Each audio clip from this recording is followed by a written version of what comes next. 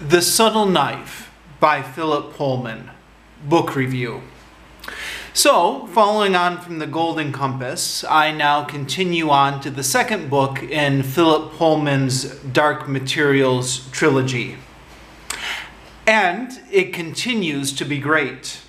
I mentioned in my review of The Golden Compass that I hoped that the concept of multiple universes would be explored more in the next book.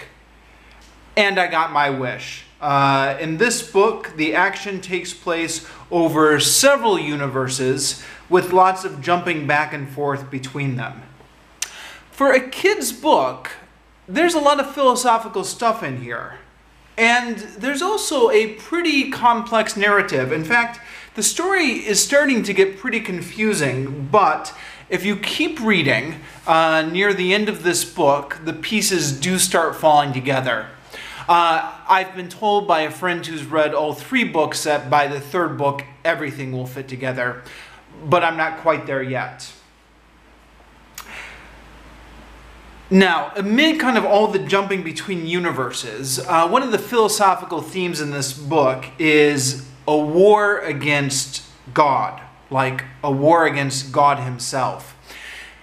Now, this surprised me. I mentioned in my review of The Golden Compass, you remember when that movie came out and Christian groups were so upset about it, and I'm like, I don't see what they're so upset about. But now that I'm here on the second book, I'm like, geez, I'm surprised they weren't more upset. Maybe they didn't get to the second book in the trilogy, but it's surprising there wasn't more of an outcry against these books almost. And the thing is, I no longer consider myself a Christian. I'm a skeptic. I'm an agnostic. But boy, you've got to be really sure that there's no God to write a story about making war on God, huh? Like, if I was writing this, even though I'm an agnostic, an agnostic is someone who acknowledges that the possibility that there may be a God, right?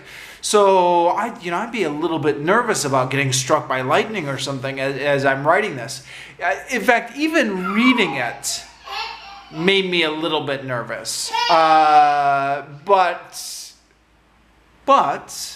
it's interesting.